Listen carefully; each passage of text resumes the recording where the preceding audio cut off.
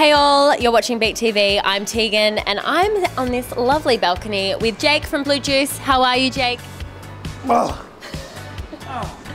Whoa, a little worse for wear on your album release day. Oh yeah, thank you. I am excited about it, but also a little bit hungover, hence the vomiting. Of course, the album is Company. It's got 12 delicious new tracks. Released today. It's had a bit of a build-up. Are you kind of nervous about how it's going to be received to the general public? No, because we feel like we know how the general public will usually receive us. So I'm not nervous. I'm kind of like resigned to our fate to some degree. And there's no point in being nervous because it's going to happen. You know what I mean? So I'm excited mostly. I hope people like it. A lot of similar sounds that we've heard from you guys before, a lot of disco synths, funky bass lines. It's very danceable, but people are kind of saying it's a little bit more of a mature release. Would you agree with that statement? I think in terms of writing and production, it definitely is, partially because we've gotten a lot better at what we're doing in studio and generally, and also because the people who are doing stuff on it, like Alex Burnett and Julian from the presets, and Thomas Rawle is a good guitar player, like all of those people are excellent at what they do. So if you draft them in to do stuff, they're just generally going to do a good job regardless. I was going to ask you about the collaborations. Like you said, Alex Barnett, of course, of Sparkadia, and Julian from the presets helped pen a few of the songs on the album. How did those collaborations come about? Alex and I, who is here probably a floor below us, I think. He copped the vomit just then. Yeah, he usually does. He's a good friend just from being around Sydney. We were both close friends in bands, you know. With Julian, it was more just like I'd met him a fair few times, and he's also a complete professional and a very nice guy, and I just thought his type of thing would suit the type of song that we were doing, and it went well. I mean, we sort of went to his home studio. It was out in the garden of his house, and you know, he kind of sang into the mic a bit, kind of like the presets, and I was like, whoa, that's crazy that he's doing that and I'm right here.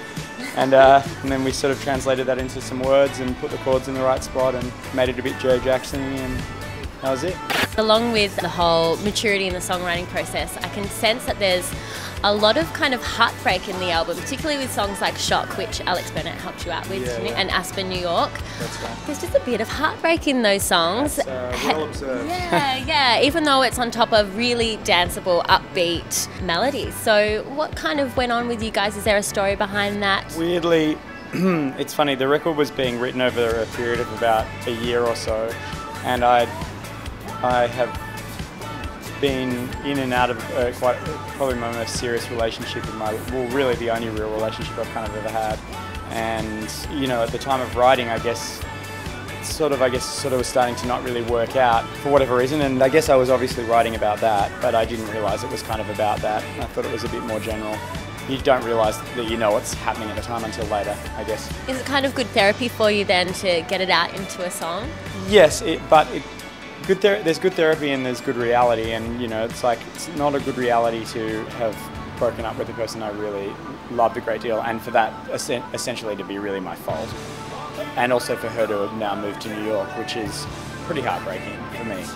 So it's a little bit bittersweet. So you've lost Mostly someone you love, but you're having a hell of a good time now, yay! Yeah, oh no, I am. I don't want to depress anyone and blah blah. I have a habit of doing that, but yeah, no, look, songwriting is songwriting. Like, I love doing it because I love doing it, and it's nice to have something genuine to write about. But I wouldn't court those experiences, or at least if I did, I've certainly learnt my lesson. You know what I mean? It's not fun having your relationship fuck up, and this lifestyle, although it's great, you have to then totally go for that, not for relationships, if that's what you're going for, you know.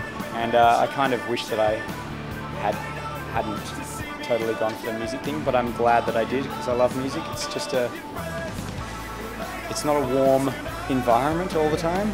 Yeah. You've just been announced on the Big Day Out lineup for next year. Last time you played was in 2010. At Splendor this year, you had an amazing set with some glow-in-the-dark suits and heaps of awesome stage antics. Is it going to be similar to that? Well, with that production, the show that you saw at Splendor was a dry run for this festival season, so we will be doing that, basically that exact show for Big Day Out. All that production cost a whole lot of money. Like, so much money.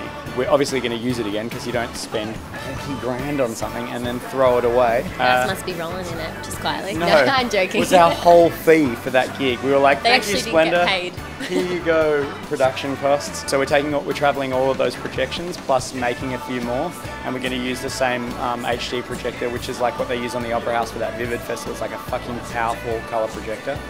I want to kind of make the staging of the show a little more in the way of the projection, so a lot of that bleeds over the costumes. Thanks so much for chatting to us today, Jake. Thank you. I'm Tegan, you're watching Beat TV.